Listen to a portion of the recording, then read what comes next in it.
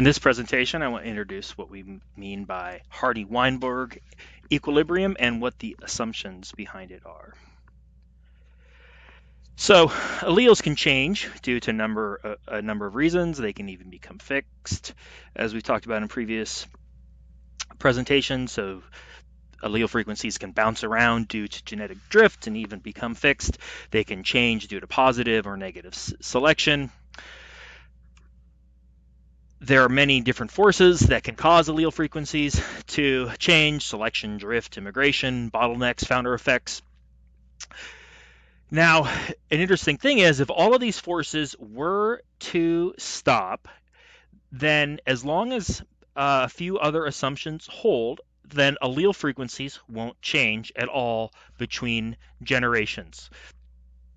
And that means that evolution has stopped.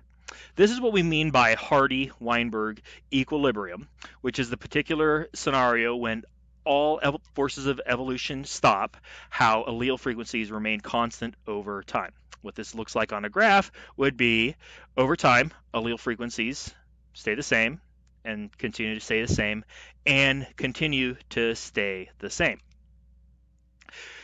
Hardy-Weinberg equilibrium is a useful tool, or the Hardy-Weinberg equations are useful tools, but it does require some very strong assumptions to hold. It requires that all evolutionary forces are absent. This means there are no mutations, no new mutations creating alleles. There's no natural selection, artificial selection, or sexual selection. There's no gene flow, no immigration or dispersal occurring. Also, a key assumption is that mating is completely random. There is no preferential mating, no like mating with like or like mating with dislike. Mating is purely random. One little caveat on this is random mating, literal random mating rarely happens, but for Hardy-Weinberg equilibrium to apply, it just is that mating is random with respect to the gene of interest. This is an important little caveat because even though mating is often not random, with respect to a certain gene, especially a gene that is not under natural selection, mating might actually more or less be random. But again, random mating means no sexual selection, no assortative mating with respect to the gene of interest. Important thing about Hardy-Weinberg equilibrium is for it to be literally true is that populations have to be large, very, very large, technically infinite. Now, often large is close enough, but to be literally true, a population has to be infinitely large. The converse of this is forces like genetic drift are stronger when populations are small. The reason why populations have to be technically infinitely large is because anytime populations are finite, there will always be genetic drift. Anytime there is a fixed number of individuals in a population, which means anytime there's a population, because all populations have a limited finite size, anytime there is a finite size population, drift will occur. And the only way for genetic drift to not occur is for a population to be infinitely large. However, genetic drift is usually most pronounced in relatively small populations. When you get to larger populations, it's not so big of a deal.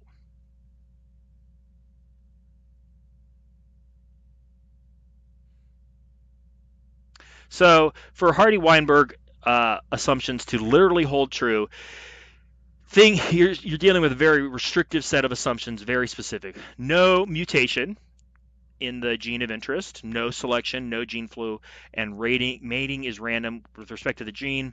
Population is very, very large, technically infinite. Now, none of this is ever really going to happen.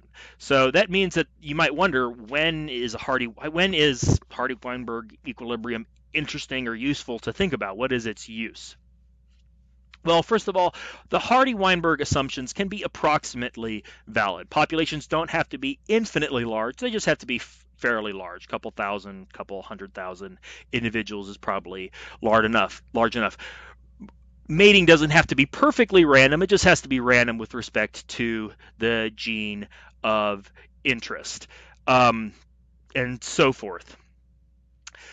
So Hardy-Weinberg equilibrium is often approximately valid for what we call neutral alleles. These are mutations in non-coding DNA, mutations in introns, mutations in den genes which no longer work.